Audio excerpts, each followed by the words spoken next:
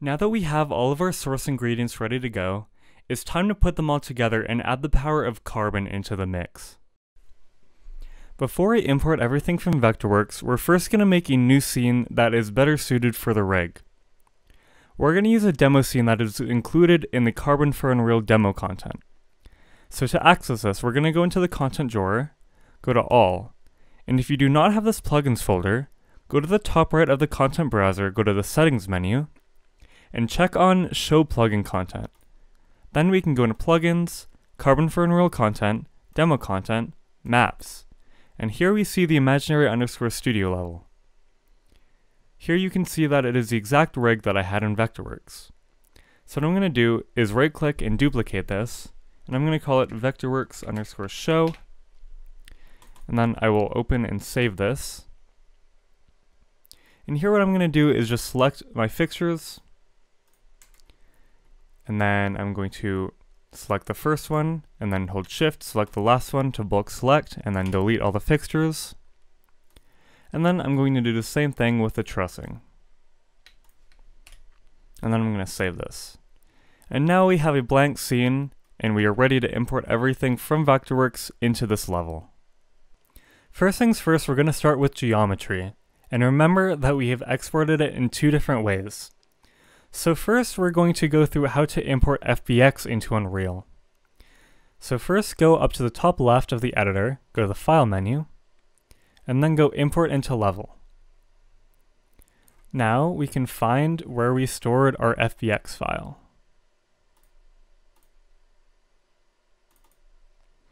Simply select the FBX file and click Open. Next, you'll need to choose a location where all the geometry will be stored within your content browser. So I'm going to right click on the content folder, go New Folder, and I'll title this folder FBX_geo. Click Enter, and then you can click OK. Now you are able to adjust a lot of different import settings for FBX. We can leave everything the same. And under the root node, you can see all of our levels from Vectorworks translated into Unreal. Under hierarchy type, I recommend creating level actors, but you can also experiment with the other options. Once we're ready, we can click Import. And Unreal will import everything into Unreal. Once the FBX import has finished, we'll be met with a content browser window where we can see all of the geometry translated into Unreal static meshes. If we close out of this, we can see that everything, all our trussing, has been added into our scene. And we can see that we can select each element,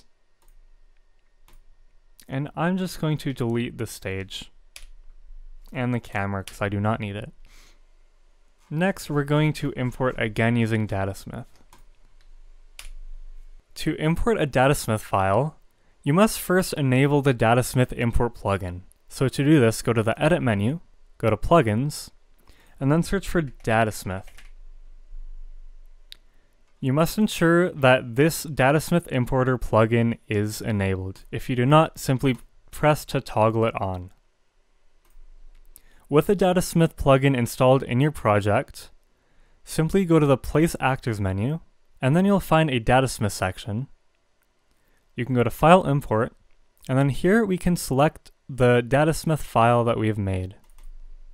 So we can select the .u Datasmith file and click Open.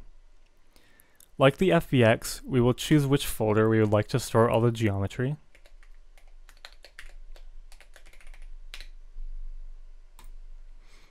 And then I will only import geometry.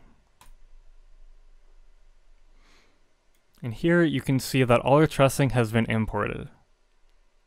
Next, let's import our fixtures using the MVR file. So to do this, we're going to first go to the Carbon menu, and then open the Patch window.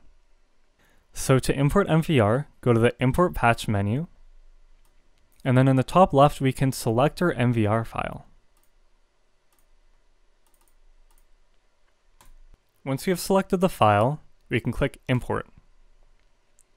And here under the Preview Data section, we will see all the data that was within our MVR file. Please ensure that all the carbon mapping dropdowns match the data in the MVR. Once everything looks good, you can click Process, and we will now go to the Association section. Here's where we will properly match all the data from the MVR to carbon assets. So you can simply use the search box to search for your fixtures.